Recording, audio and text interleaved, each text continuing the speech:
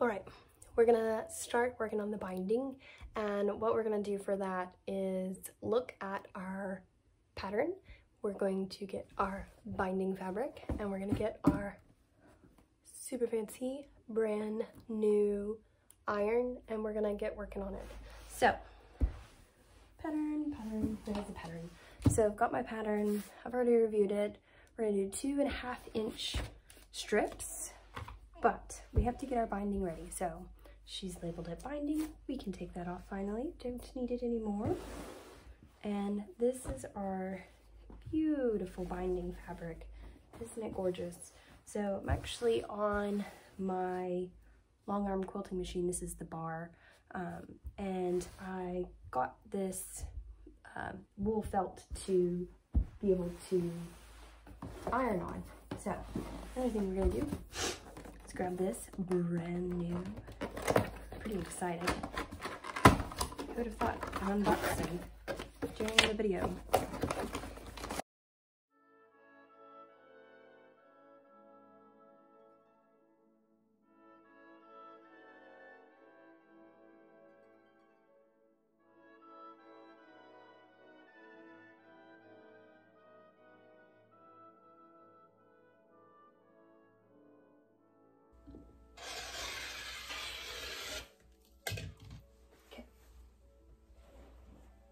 So,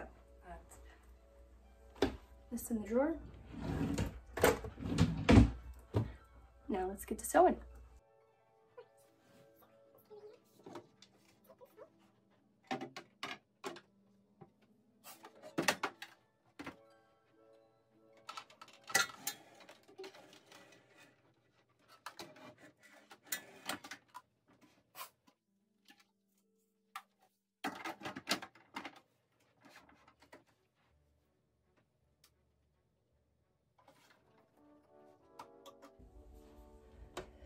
All right, so we've got our 2 strips of fabric here, and to do the binding, we actually want to take it, and I always have to remember, but there's a good way to test it. So I think it's this way if I remember correctly. So if we were to lay it here and sew a diagonal line this way, our fabric would then come up like this, which is the way that we want to do it. And then I'm actually going to use this one, and we're going to take it and flip it over. So here's the bottom edge. I'm flipping it over so that it is right side. We're taking another one, and we're going to do this again. And this way I can chain sew it without having to worry about stopping and starting.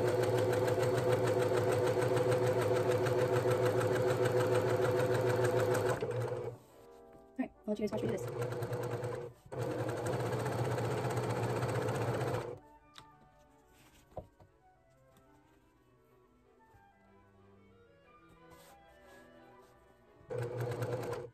So we're going to take our strips. I'm going to cut them before. So we'll take it, any roller, actually this one's upside down. There we go. Any roller, it's got a 1/4 inch seam, that's why I'm using this one. And we're just going to cut off those strips. And then you've got this, which is nice. So we'll just go along here, find all of these seams.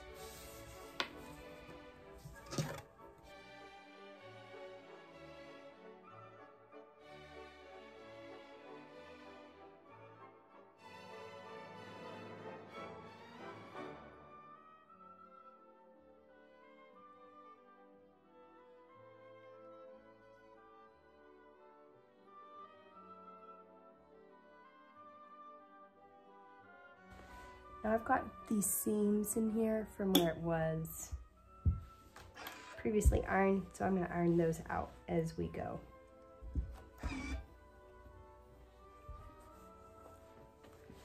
Here, I'm going to iron my seams open. So first I'm going to finger press those open, and I'm going to come through here and just set them.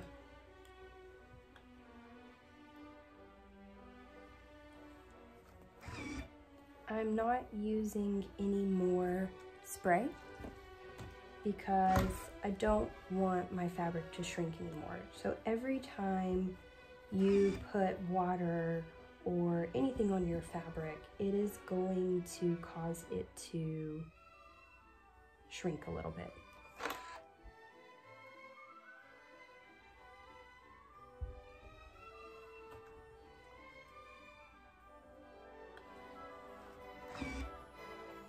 So some people would stop right here and they would do a seam where they actually fold it in like this, where they take the pieces and fold each edge in, and then whenever they sew it on, it'll be like this. Here, there you go. So again, fold each edge in and then fold it. That looks really nice, but it's a bit complicated. The other option is to fold it in half like this, and then you'll sew this piece on and then folding it. It looks pretty similar in my opinion, and it's a heck of a lot less work, which is kind of nice. So that's what I'm gonna do this time around.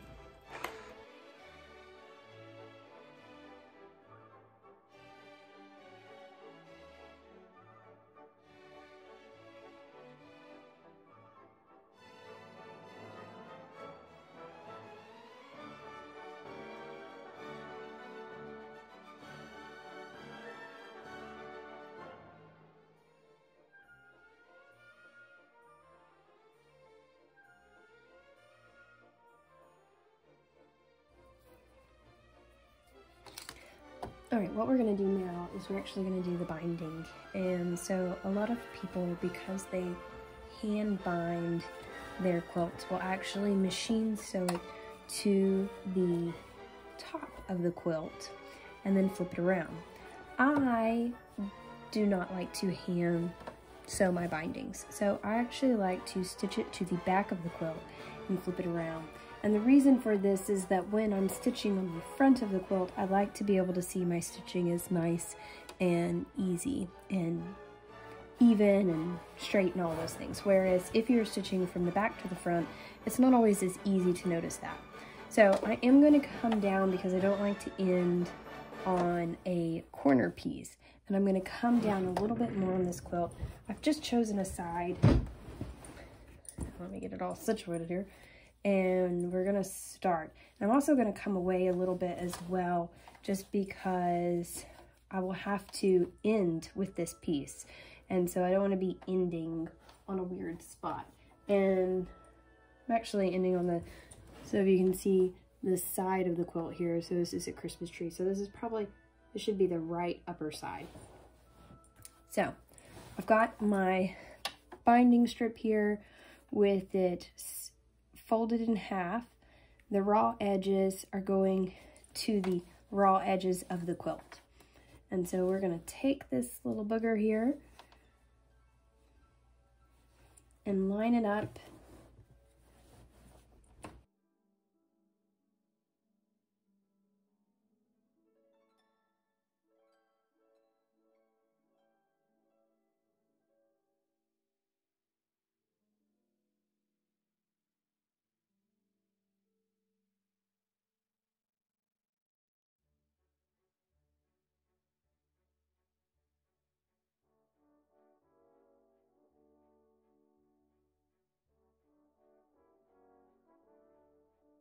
So now we've got to the end of our binding, and this is the most complicated part. So we've sewn on this edge all the way down, and we've got this piece, and then we've got this piece over here, and sewn all the way down, and we've got this piece, okay? And we need to get them together. So what you're actually gonna do is come over here, open this piece up as if we were sewing our binding strips together. Okay, so if you've done your binding strips together, you can do this. So we're gonna open this piece up, all right? Oh, and you do wanna cut. So you wanna have about a 2.5 inch overlap. I think I have a bit more. We'll say that's 1, to, oh no, 2.5 inch. So you want to have an overlap. You want to do the same overlap as what your binding strips are. So if you have a 3.5, you want to have that, 5.5, so on and so forth. But most people have about a 2.5 inch binding strip. I think that's pretty common. So we're going to take it, we're going to open it up, okay? So this is, see how it's attached, right? So it's sewn here, and I'm just opening flat up.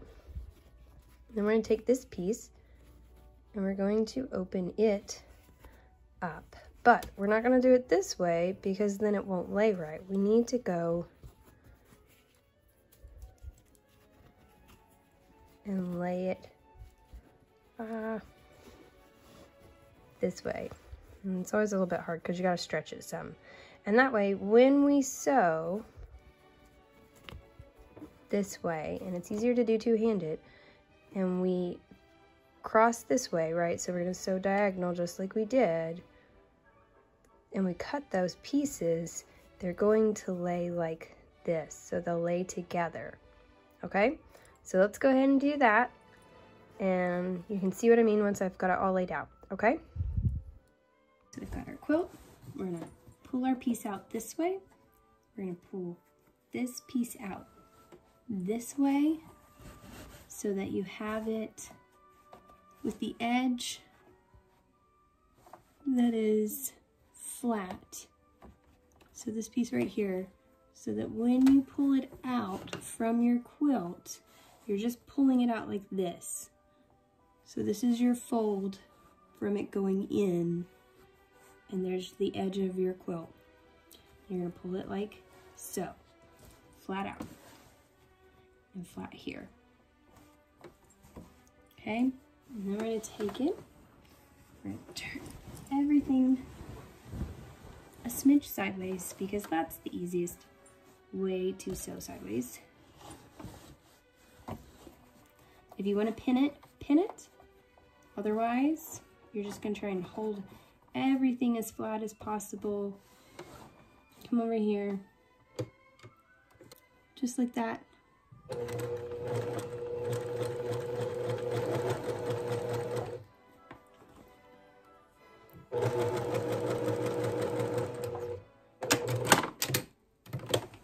Okay, sewed it a little bit closer together. And now you can see that once I fold this over, it's laying nice and flat. We have our raw edges. So we're gonna have to go through and cut this off real quick. Now, you can take it to your cutting table and you can put your rotary mat on it and take your rotary cutter and cut it. Or if you want a really nice, straight, beautiful line, or you can do, like I'm gonna do, and take it and flatten it out. And take your scissors and cut 1/4 inch away.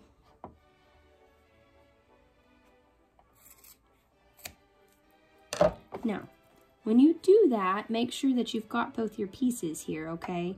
And that you're cutting, and because you don't want to cut into this fold. You don't want to cut into that, okay? So once we pull it flat again, you can see how it sits really nice and even. So I'm just going to finger press that down.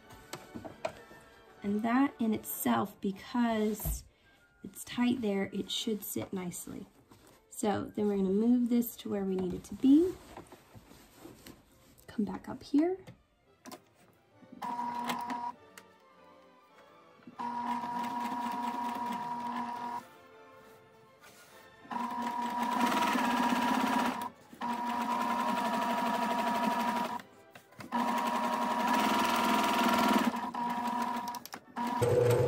I'm going to set my seams, set my stitches, and then we've got it. So this is attached all the way down, and we're ready to take this, fold it over like this, and then we will fold it again. And so this is the front of my quilt again. So we will fold it all the way over and stitch here. All right, so I'm going to change out my top thread because I think that the red top thread is going to sit a lot better. And I'm also going to change out my bobbin thread and wind a bobbin because I don't have the bottom line the same. So the bottom line of this is not the same as on the quilt, and I want that to be the same. So I'm going to change out some thread here, and then we'll be ready to go. Alright, so now we're going to fold over our binding like so from the back. So we'll have the back part where it's sewn, as you can see here. And then what we'll do is take it, fold it over. I'm actually going to start at a corner. I know whenever I am when I'm sewing the backing on from the back, I like to start not at a corner, but in this instance I like to start at a corner. And I've got my thread changed to a red top thread, and then the same backing or bottom line thread that I used on the entire quilt back. And we do have to lift that up a bit more just to get it set right. And then once happy with it, set it down. And some people will go through and pin all of this down, and for me, I tend to like to just gradually place it as I go, because I tend to pull the pins out and then adjust anyway, so it isn't faster for me to do that. So, and it takes a long time to put the pins in, honestly, so that's why I don't do it. So we'll take our first couple of stitches here, and then we do have that one piece of thread. We're gonna move it to the back there. Perfect. And there can be quite a bit of fluffing with this.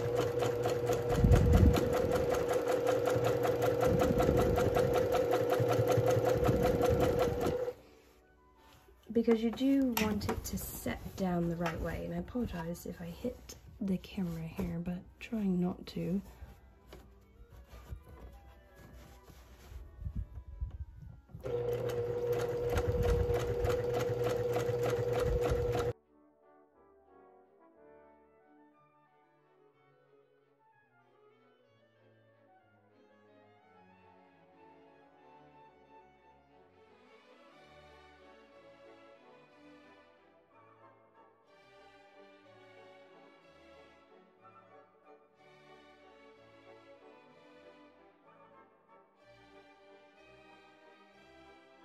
Here where we've actually already sewn.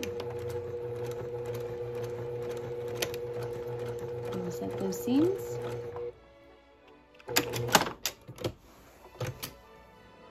We've done it. And so we just need to cut a few